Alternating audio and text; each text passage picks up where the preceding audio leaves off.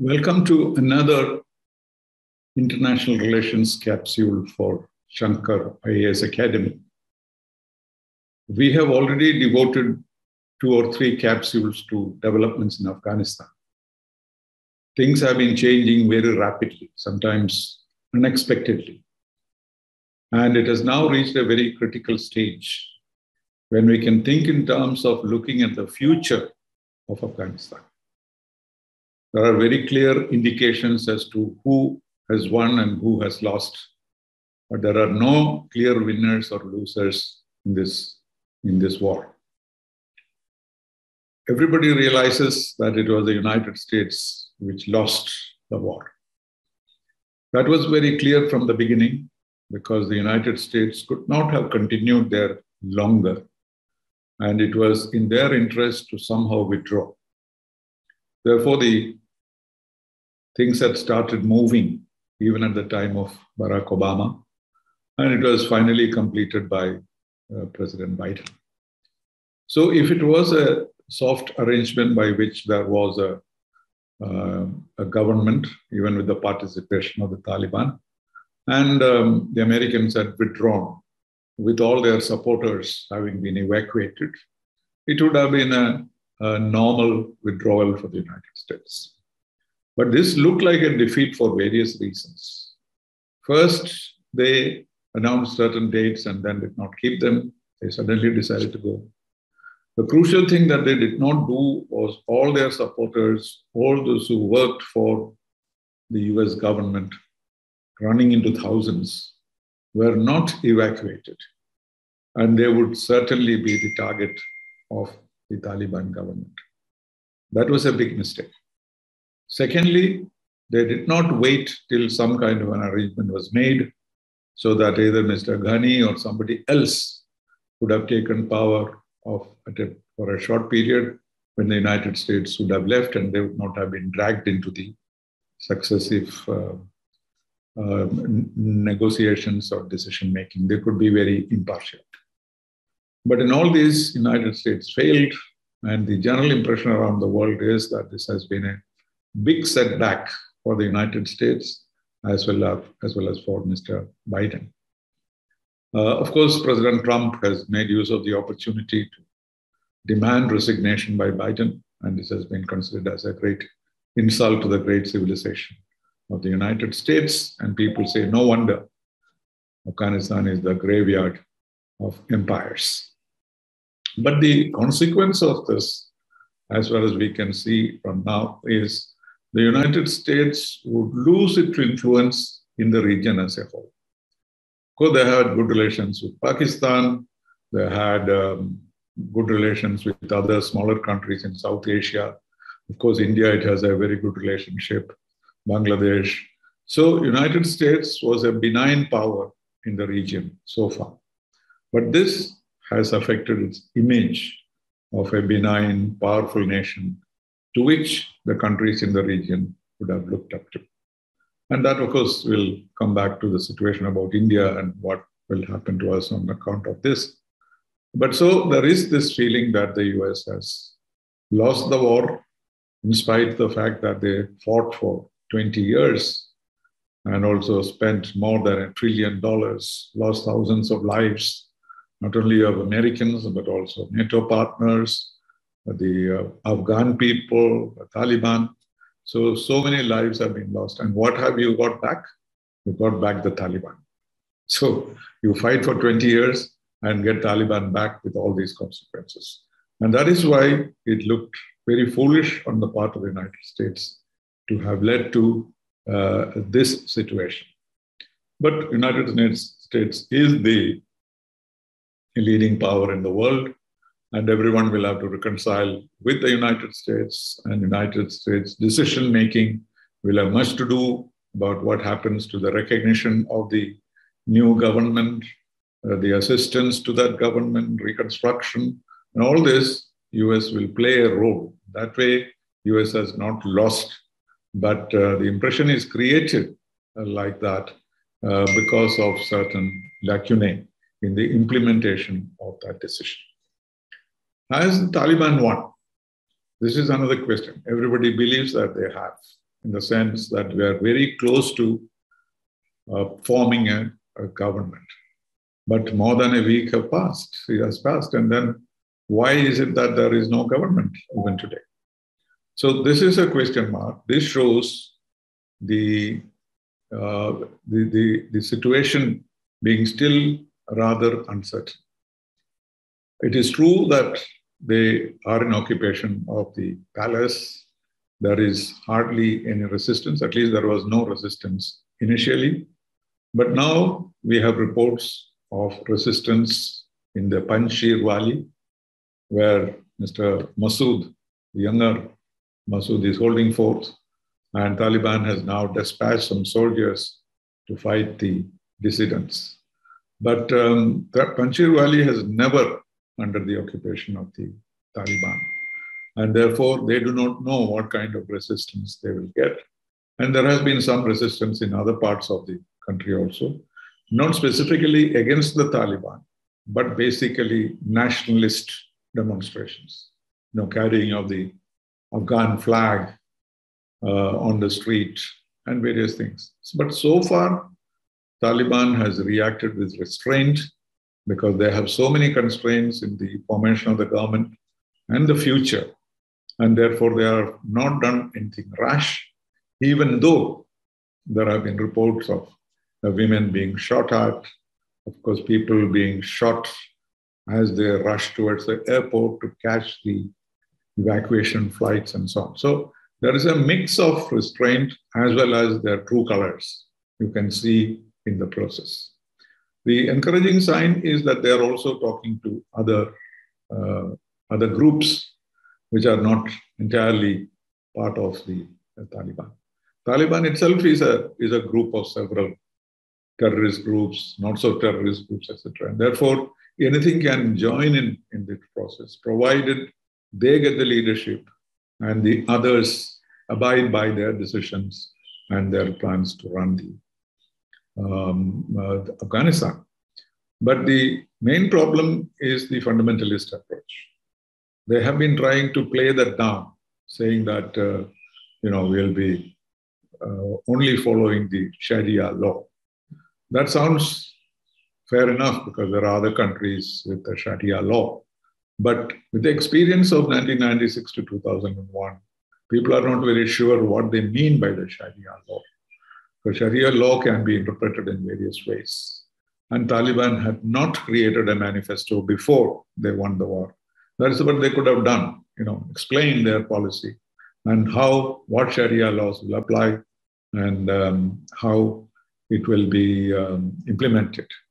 But one thing is clear, that the life and welfare of 14 million women are in danger. And that is a danger that everybody senses, though they have given some instances of women appearing on television and they are being asked to come back to the offices. But what they say and what they do, there is a huge gap. So obviously, this whole situation, or they're discussing and trying to get as much support as possible, as much recognition as possible from other countries, all these are open questions. In fact, the last time when they ruled from 1996 to 2001, they had only recognition of 3 countries, Pakistan, UAE, and Saudi Arabia. And so they could run without any international recognition. It was possible for them because they don't function in traditional means. Their funding comes from drug trafficking and various other and illegal activities. And therefore, they could manage.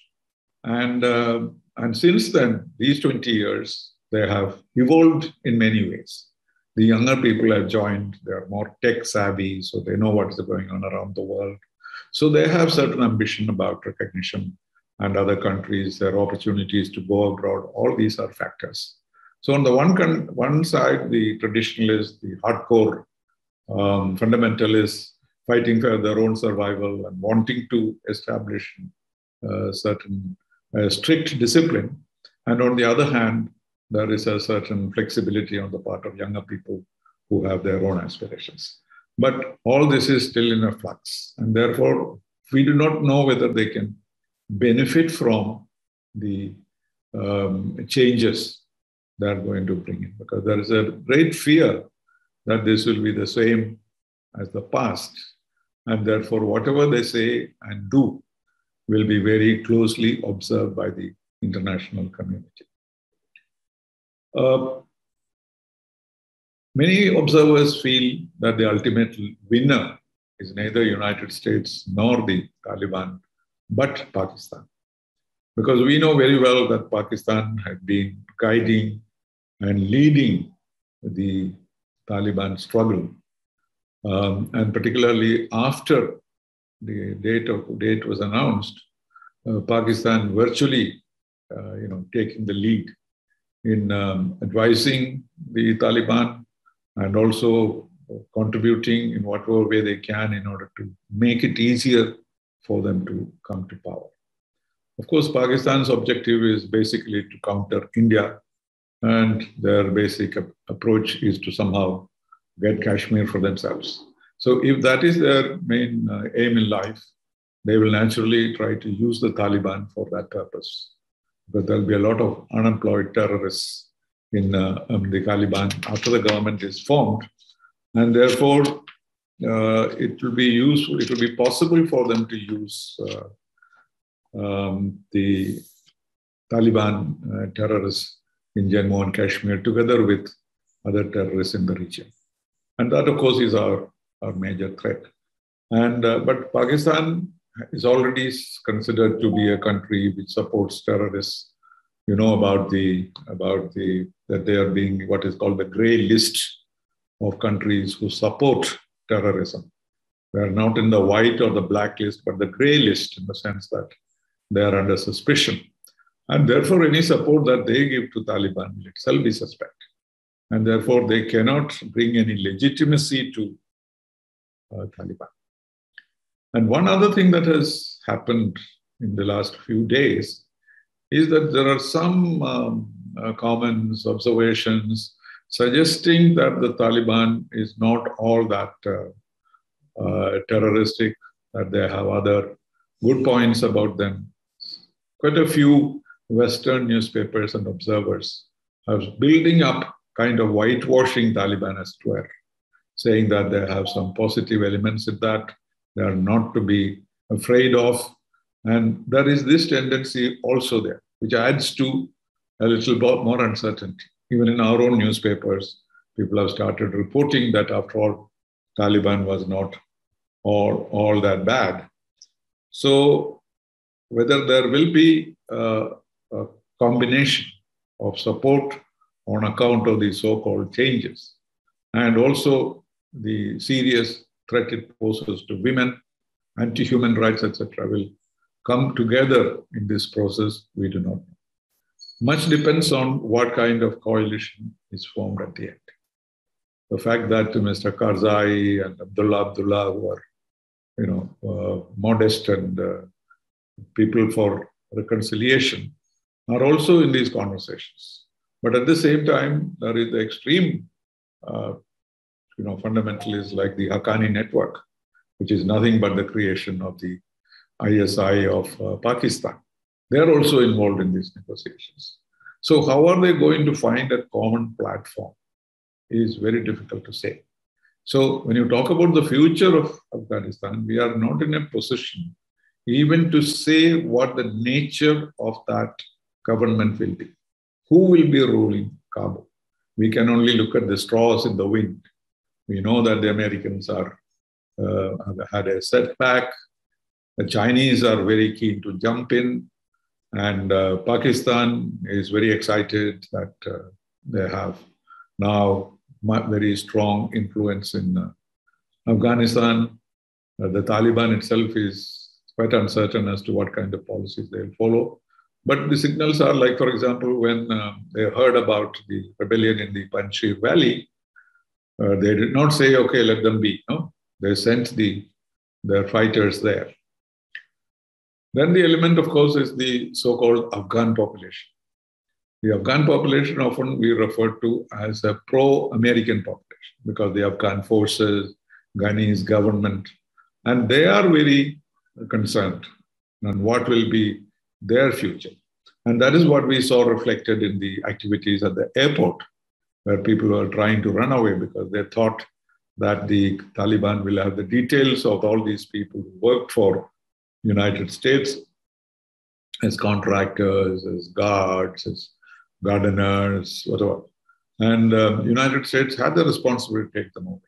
They should have taken them away before they withdrew. Then they would have had all the facilities. Now we are in a situation where they may have to bring in more troops in order to take these people out. Of course, the Americans are still not sure why the Afghan forces did not fight the Taliban. They did not fight even once, in spite of the fact that they had all these arms and ammunition, very sophisticated ammunition. But perhaps they were not able to handle them. The Americans were handling them for them. And just leaving that as a booty for the Taliban may not have any value, but they may not be able to use them. They may be still happy with their old AK-47 rifles inherited from the Soviet Union. So that may be a factor. But there is also suspicion that the Taliban may have earned some goodwill during the period of occupation, because many of them looked at American forces not as saviors as such, but as occupation forces. And the Americans were not spread thinly all over Afghanistan. Therefore, there were some areas where Taliban used to run the government justice system. And they were quite generous to the people and not very harsh. So that may have been another reason why the Afghans, the people who were supportive of the United States, why they did not put up a big fight. But all these details we'll get to know only by and by. So the biggest danger in the future of Afghanistan, the way it is shaping up, is the China-Pakistan Taliban axis. Of course, China was not particularly close to the Taliban during these 20 years. They did not always act in the interest of the Taliban, and they did not work against the Americans to the extent they could have done so, because they probably felt that challenging United States in Afghanistan may not be in the interest of the US-China relations in the long run. That's probably why they were restrained. But now they have the advantage that if the Americans have left and Pakistanis have come to the forefront, they can cooperate with Pakistan and first of all, strengthen the Belt and Road Initiative so that they can have complete sway over the whole region after India, Afghanistan and beyond Pakistan and Central Asia and so on. So there will be considerable financing available for Afghanistan in this process, because it will be a continuity of the Belt and Road Initiative. Of course, they will all end up in huge debts, but as of now, they will get the hospitals, they will get the schools, they will get various other facilities that people are aspiring for. And that is going to be the big role in China. But China has another interest. China already holds a large percentage of what are called the rare metals, which are necessary in the most modern technology. And these are very small quantities available in certain parts of Africa, certain parts of Afghanistan. And therefore, they already have a certain control over these materials. And that gives them an advantage with regard to their own technological development, the AI and various artificial intelligence and with drone technology and various other things. So they expect, according to many reports, that they would have a big haul of these materials which are available, not yet exploited, and they'll be useful to them, and that will strengthen their defense forces, strengthen their technology, and make them ready for a battle for dominance in the future. So the triumph of the Taliban in cooperation with Pakistan is definitely a victory for the Chinese, and they may even become somewhat rigid on the question of disengagement from Ladakh area. So India has two fronts to look after. Of course, we had these two fronts vis-a-vis Pakistan as well as China, both nuclear weapon states. But that gets accentuated. The questions arise more and more on what happens. But the success of the Taliban in forming a government will depend on their ability to remove poverty and hunger, because Afghanistan is not in its best form at the moment. The money that used to flow from the United States will completely stop. And will the Chinese be able to support the Afghan people to that extent is a question mark. And that's probably one of the reasons why the Taliban wants more recognition and more assistance from other countries. Russia is a surprise because our foreign minister, of course, rather late in the day, but he visited Iran and Moscow and also Tashkent, and even some of the countries in Central Asia who are with China in the sense they are members of the Shanghai Cooperation Organization. Of course, India and Pakistan are also members of the Shanghai Cooperation Organization, but that organization is becoming more, and Russia is also part of it, but is becoming more of a Chinese outfit. And so, well, that organization may be used, and therefore the influence of the Taliban might go onto the Central Asia, etc. So certainly it's a victory to them. But how does Russia see all this? It looks like Russia has at least tentatively decided to back the Taliban, and that is of course to oppose their traditional opponents, which is the United States. And if the United States is weak, who is supposed to be more happy than Russia? India getting closer to the United States is not a matter of great joy to the Russians, and therefore they have been showing certain amount of distance from India, even though we continue to import all our military equipment from there, and we have a cooperation program. We are working in Vladivostok and other areas of Russia. And so there is no dearth of cooperation between India and Russia, but politically, they have been sending some signals. But they could have held back this open, effusive reaction to Taliban. They could have been more restrained. And so that is a surprise. And so is the surprise of Iran. Iran has also indicated that they are willing to accept. Of course, they would want a civilized government and no terrorist groups to be involved in the government, etc. So, but Iran also was not very cautious. They also rushed to the support of the Taliban. So, in all this, Russia also and Iran, because remember when our foreign minister went to Iran, he spoke about the consensus that existed in the 1990s among these three countries. Russia, Soviet Union at that time, then Iran and India. But the Iranians did not react to that. They did not say that consensus still remains. They know that the American factor had altered it. So they're weighing their options, obviously. Nobody has formally recognized, because no government is asking for recognition. And they're all keeping their options open. But we know the lineup. We really do not have, with the United States becoming less and less interested because of their experience, then who else is there to oppose the Taliban or to at least restrain them? And there, India seems to be somewhat isolated in that sense. If you look at Europe, there is greater hope there because the Russians may not want to impose their ideas on Taliban on the Europeans because they are looking for greater recognition in Europe and may not act against the interests of, in any case, the Europeans may not act against the interests of the United States.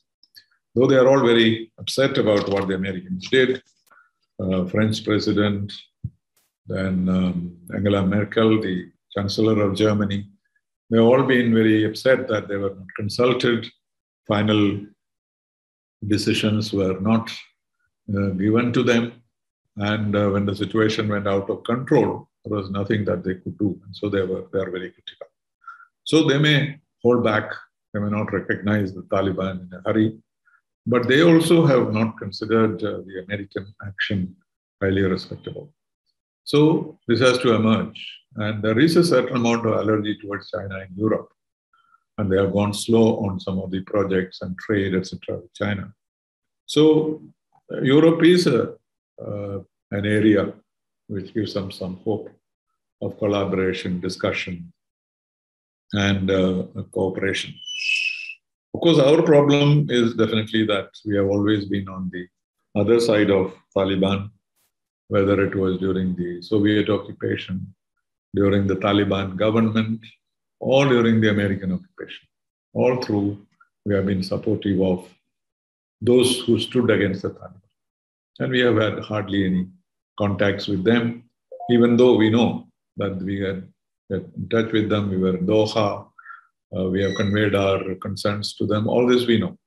But there is no indication, except some soft words that Taliban used about India, saying that we are grateful for the things that India has done for us. We are not going to destroy those, the parliament building and various other things. And we will not target any particular country. But we know that many Indians were questioned outside the airport before they left. And also there are indications that they have been collecting the information of the Afghans who have gone on the India flight. Of course, Indian embassy has withdrawn. There are two opinions. Some in India still feel that we should have left the embassy there so that we could contact and discuss issues with them. Like the Russians have not gone, Iranians have not gone, Chinese have not gone. But our situation is very different. And I believe that the decision taken by the government of India is quite right. That we can always go back if the situation is normal. But the inconvenience is being caused to those Afghans who are wanting to come to India on a visit or bring their relatives. Some relatives are already in India. So who will give them the visas, etc., or other documents?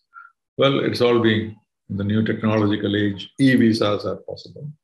Then the other concern is what happens to Muslims who want to come to India from Afghanistan. We have the Citizens Act, which has not been fully implemented, but that may restrict our freedom to bring in all those who ask for asylum in India. And we can only get them as refugees because we cannot settle them in India. And we'll have a heavy price to pay in terms of expenses in maintaining these people, all these flights and others. And we hope that several organizations, International Migration Organization, or United Nations Refugees Commissioner, and other programs will help India if many of them stay back in India for considerable time. So the immediate questions are, number one, the evacuation process. President Biden has expressed concern about it, and he said that this is the most difficult evacuation process the United States have ever faced. And he also said that we are not sure of the outcome. And they have approached several other countries to give them temporary asylum. And they have been successful in several countries, helping them out. After all, United States means people will come to collaborate. So then G7 is going to meet the most powerful countries in the world, including, of course, the United States and Japan and others. And they are going to discuss Afghanistan. And there are some shades of opinion Some of them believe that they may have to go for sanctions against Taliban if they continue with their terrorist policies. But again, they will give them time to see how they shape up and what are the kind of needs they have. So human rights and economic management, if they are able to follow certain principles and show some stability, there may not be sanctions immediately from G7. But this will be a matter to be proved by them. So sanctions may not be supported by G7 at this point, and there is a little time, but how long this time will be? Because the longer Taliban takes time to form a government with other like-minded parties, and also with some neutral people who have helped in the past, the more difficult it will be for Taliban to establish itself. And also there is this danger of the protest movements gaining momentum. Suppose Taliban is not able to take back the Panjshir Valley, it's quite possible that this may spread to other regions. And so it is a tense situation. So it is in their interest to see that as quickly as possible, they must form a government and try and seek support from others with a moderate and benign agenda. And that whether Taliban will be able to do, we do not know. So if we rush to a government and things go wrong, then we'll go back to square one, the situation which was there before the Soviets came into Afghanistan. So challenging times for Afghanistan, for Taliban, for Pakistan, United States, and more than anything else for India. So that is the concern we have. But we have no option but to wait and see. We have made the gestures that we are willing to talk and cooperate with Taliban. But I do not know what kind of formal reply we have got. So we have done all the right thing, but Taliban knows that India will be their main opponent if they don't refine themselves. But public opinion in India, there are some people who, for various reasons, seem to think that Taliban is not such a bad option. Anyway, but that I do not subscribe to that. So we have to face the situation. And so future of Taliban is still uncertain. There are lots of clouds. We don't see very little silver lining. But this is an inevitable situation which we have to face. And I suppose with the kind of emotional and military and political strength that India has, we shall overcome. Thank you. No, US cannot do it by itself, but it has to go to the United Security Council. There's a sanctions committee of which we are the chairman. India is the chairman of the sanctions committee of the Security Council. So there is a process, but when you read all these articles, one goes mad. There are so many articles saying so many things. It is very difficult to even to reconcile the different positions. So, and the material is so much. In fact, I wrote somewhere that, this Afghan situation is contributing to climate change. So much reams and reams of paper for which tons and tons of trees are being cut. And so that is another negative contribution of the Afghan situation. So many ideas are floating, and we have to look at them, try to use our own intelligence to see whether this is, because what is the point in bringing the Haqqani into this? Because Pakistan is a Pakistani outfit, and they will not be considered moderate by any other partners. So it may be difficult. So I don't think Americans would have made that promise. Well, that is quite obvious, isn't it? 9/11. It was partly vengeance, partly to ensure that it doesn't happen again. But as they went along, all those, actually they threw out the government of Taliban, in 2001, very easily in the first few days. Then what happened? But why did they have to stay on? Because there was resistance. And the resistance assumed so many various shapes and sizes. And before they realized it, 20 years had passed, and $1 trillion were wasted, were spent, and all that. And nothing seems to have happened either to the United States or to Afghanistan in the process. This is like turning the clock back 2001. So it was not very wise. But then international politics, geopolitics, sometimes like that, it's not always very logical because there are so many actors involved and nobody knows exactly what actor expects from the conflict. So, but the origin is very clear and the objective is also very clear. Once they realized that they would be able to remove the government, they should have somehow withdrawn at that time itself. They had any other interest, economic interest, etc., we do not know. But this will all come out later. Okay? All the best. Thank you very much.